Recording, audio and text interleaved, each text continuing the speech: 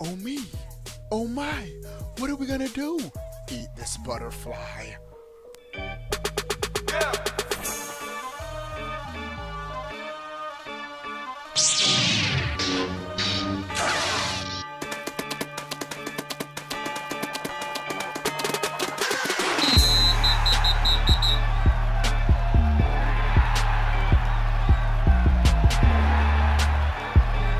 What is going on, everybody? How are y'all doing? Before we get started with this video, give it a thumbs up, bruh. Let's get it over 500 likes, bruh. All right. Can you call PETA for butterfly abuse? I wonder.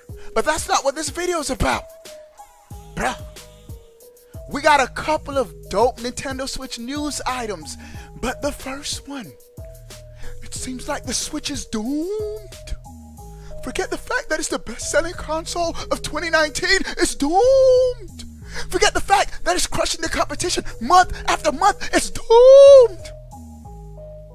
It looks like we're getting every single Doom game ever made coming to the Switch. The latest is Doom 64. It looks like Doom 64 will be coming to the Switch. A listing has been spotted for the PC and PlayStation 4 versions of this game, but just like the classic trilogy that was just surprise launched on the Switch yesterday, those 3 games were also just listed for the PlayStation 4 and PC. So it would be crazy for Bethesda to launch Doom 64 and not putting on a Nintendo console. It started on a Nintendo console, and so stay tuned, stay tuned. More than likely Doom 64 will be dropping on a Nintendo swiggity Switch. Alright, so look forward to that. It's pretty cool that the Switch is gonna have every single Doom game ever made. Dope stuff.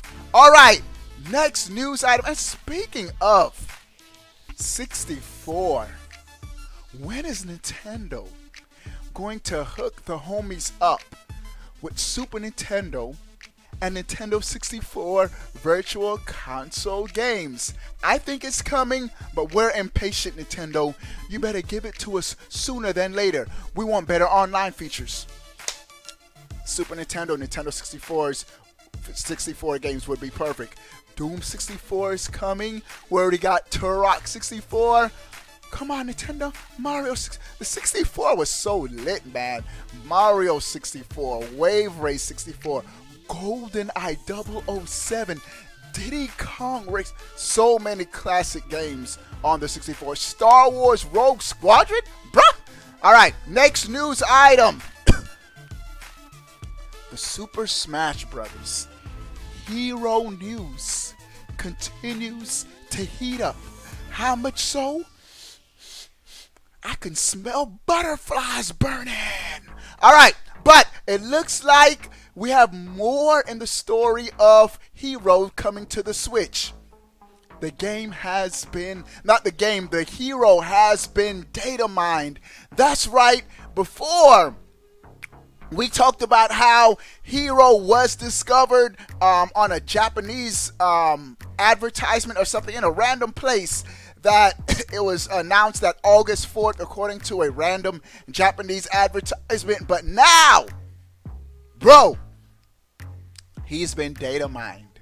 A Spirit event has been data mined for Hero coming to Smash. So, any day now, bro. Any day now, bro. Like I said, where there's smoke, there's fire. Oh, the butterflies. All right, next news item. This is dope, dope, dope. It looks like Fire Emblem is killing it on the Switch right now. Fire Emblem Three Houses has topped Amazon best-selling lists, as well as most stores are seeing empty shelves of the game being sold out. This is, I said this before the game launched, that this was going to be the best-selling game in the series history, in franchise history, and it looks like it's happening. Easily the biggest game they've ever made. The story so far has really wrapped me in.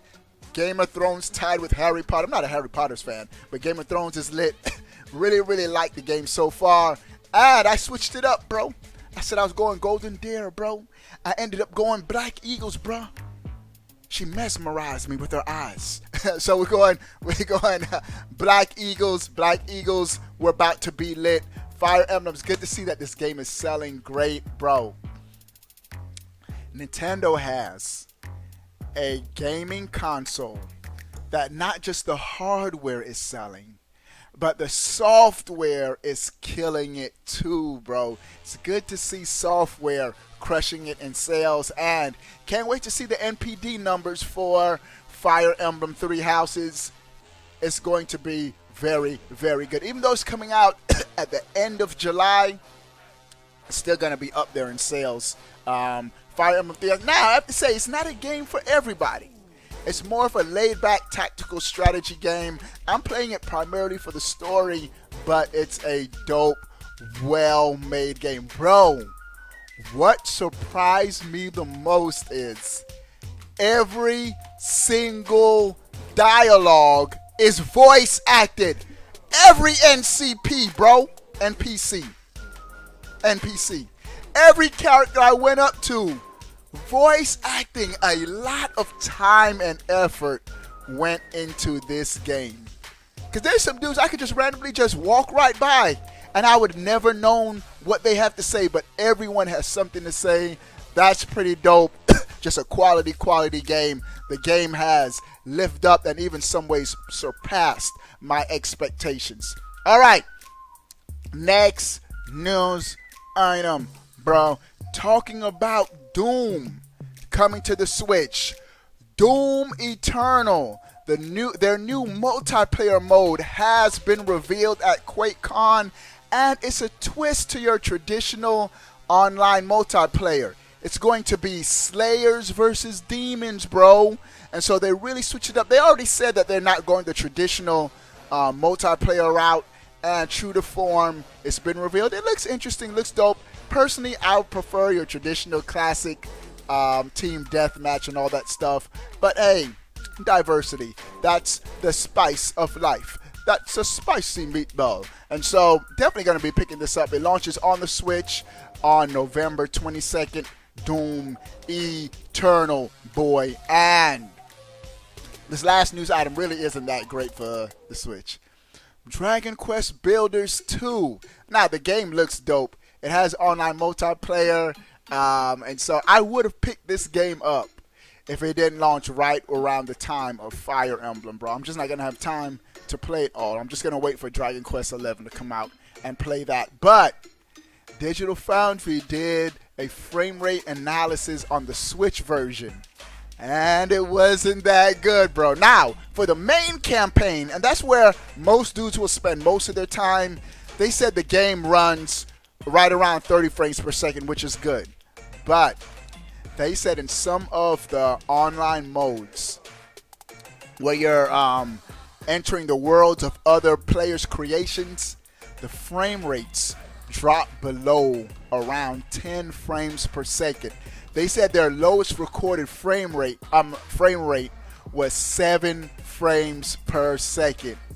That is horrible, bro. And that's why we might get snuck into the Nintendo Switch, the Nintendo Switch Lite and the revised Switch, a revision on the chip. We might get better processors. That's not guaranteed, but it looks like Nintendo might sneak in faster clock speeds to help to smooth out some of the frame rates in some of these games. And to end this video, speaking of Nintendo Switch Lites, bruh, I'm giving away a Nintendo Switch Lite to a member, a Twitch sub, YouTube member, or Patreon sponsor. All three gets you into the OGC, Obi-Wan Plays Gaming Championships, weekly prize tournaments, a great Nintendo Switch gaming community, and in September, early September, giving away a Nintendo Switch Lite to a member of the OGC. All right, dudes, that's it for this video. What do you guys think about the Switch being doomed? Sound off in the comment section below. I want to know. But before you go, bro, click that subscribe button. Stay up to date.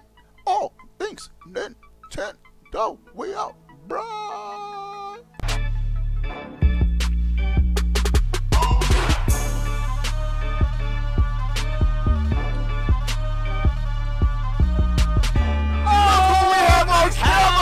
Reggie Feast